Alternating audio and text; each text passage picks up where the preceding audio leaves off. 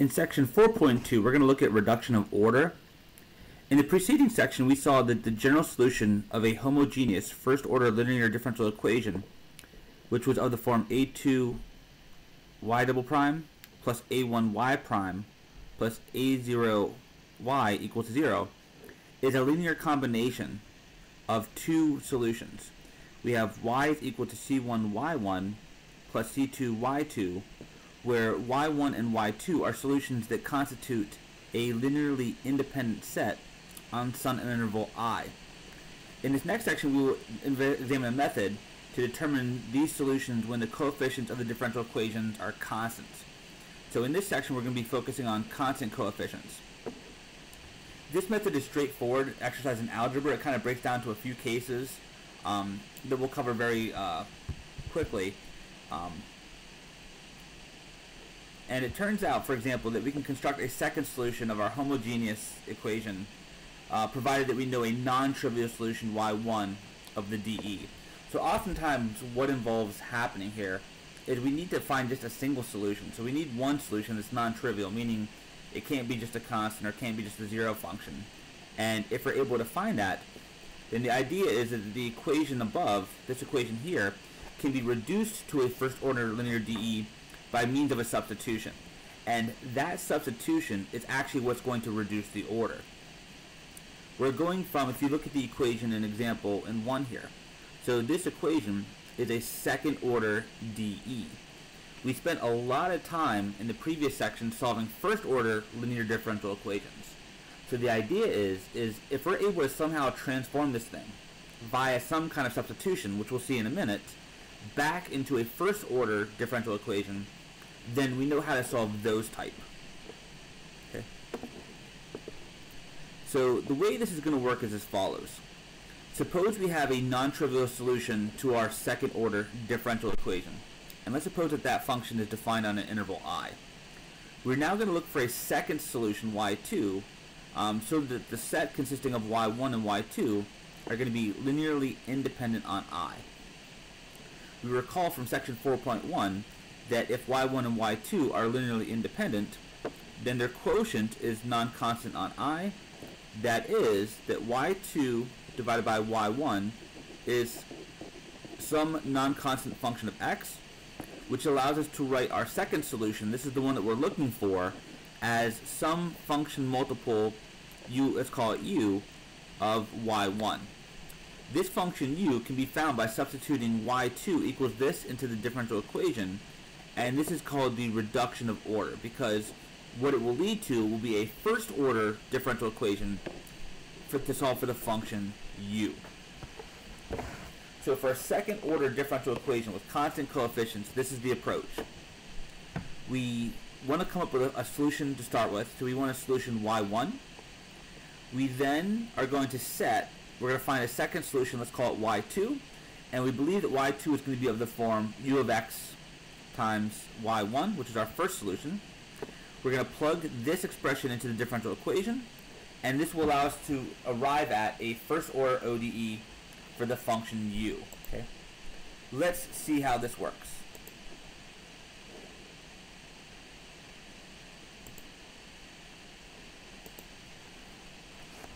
So example 1, let's suppose that we're told that y1 is equal to e to the x is a solution to y double prime minus y equals to 0 on the real numbers.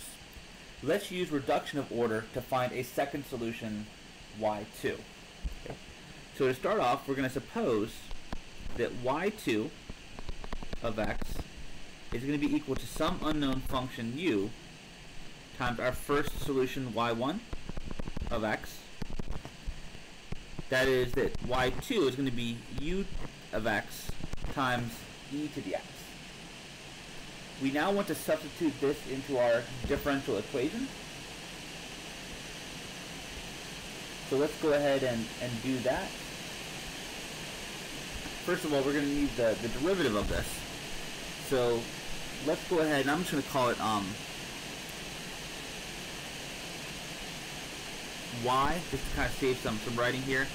So let's just call this y of x. If we take the first derivative, so y prime of x Notice this is going to be a product rule. So it's going to be the derivative of u, I'm just going to call that u prime, times e to the x, plus, now leave the u alone. The derivative of e to the x is simply e to the x. Let's now go ahead, we need the second derivative because we need y double prime. Y double prime would be equal to, okay, we need another product rule here. The derivative of the first function, well, the derivative of the first derivative will give us the second derivative. Leave the e to the x alone. Plus, now I have my y prime. Leave that alone. The derivative of e to the x is e to the x. Plus, we have another product rule when we do this term. Derivative of u is u prime.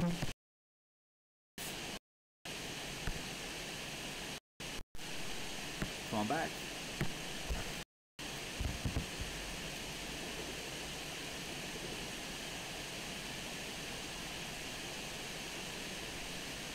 Sorry about that, just give me 1 second here.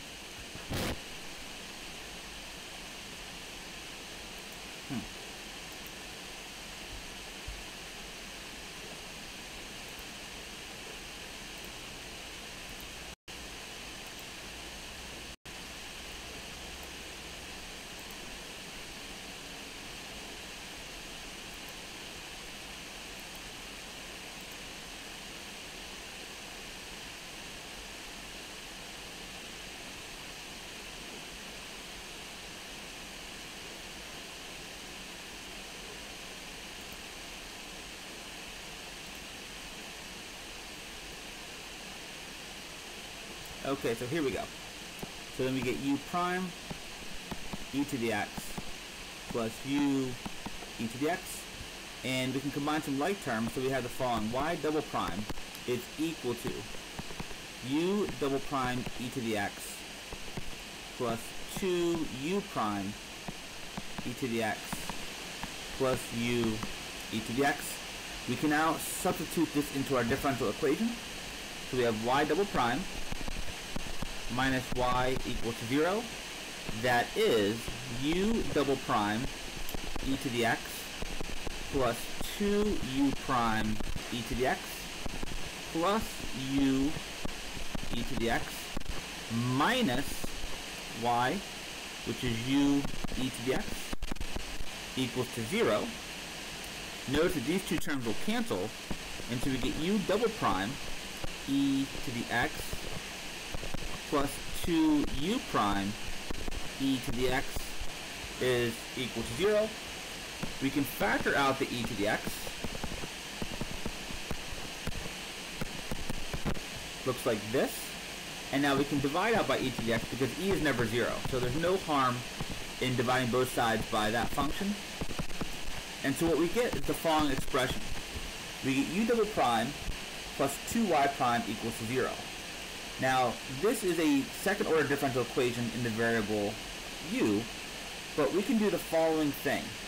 Let's go ahead and make a substitution. And the substitution we're going to make is, let's let w equal u prime.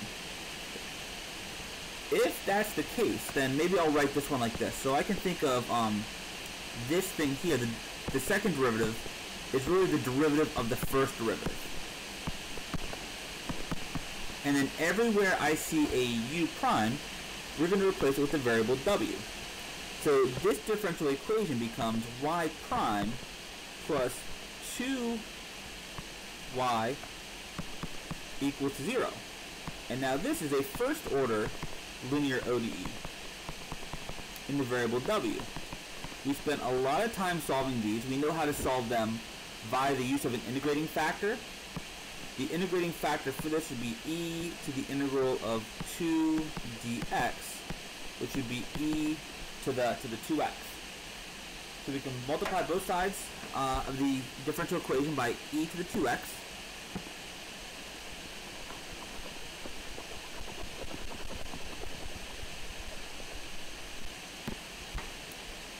So I'm going to multiply everything by e to the 2x. And w prime plus 2w e to the 2x would be equal to 0 times e to 2x. We know that that turns the left-hand side into a total derivative. That's the derivative of our integrating factor times the function w. We get 0 on the right-hand side.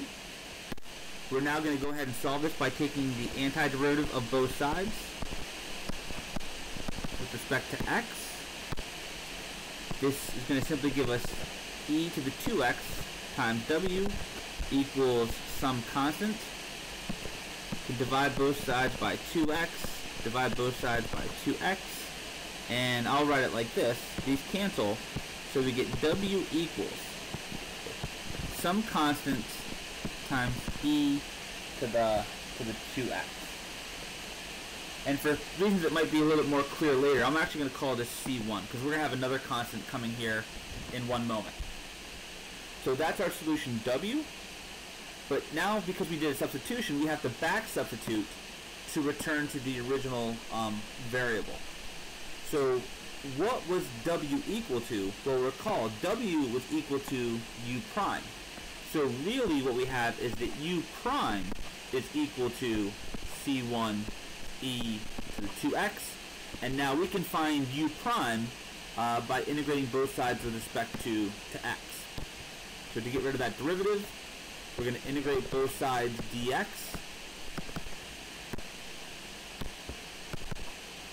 So I'm going to take the antiderivative of c1 e to the 2x.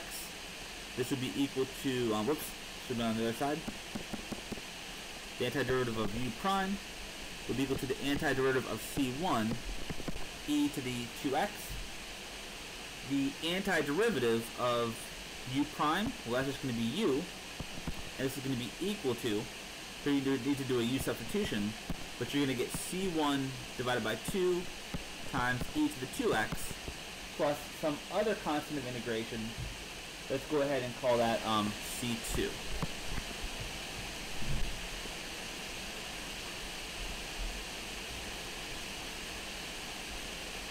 And I forgot that this should be, sorry, it should be a negative x. So now that we have our u, we have our second solution. So the second solution, if we come back up here, remember y was equal to u times our initial solution y1. Therefore, we have y equals u, which is c1 divided by 2 e to the negative 2x plus c2 times y1, which was e to the x.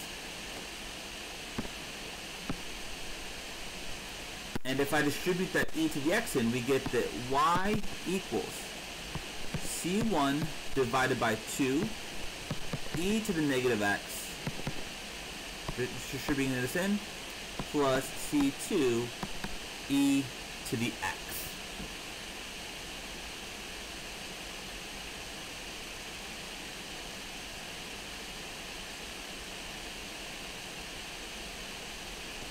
So this thing here, actually, in general, this thing would be our general solution to that second order differential equation. These two functions, and you can check this, and we've done this in the past, but the function e to the negative x and the function e to the x are linearly independent. Recall, that's something you can check using the Wronskian. So this would be our general solution. The first solution we came up with was the y equals e to the x.